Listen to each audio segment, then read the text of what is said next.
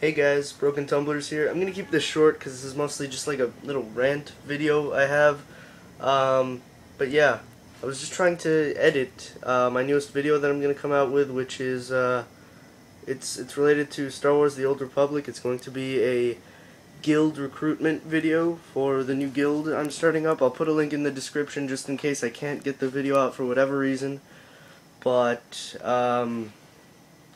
well, I'm on Windows Movie Maker because that's what I got, the cheap stuff, and of course, as it always does after a while, it just crashes on me mid-edit, and now I can't seem to get it to work again for more than like 5 minutes.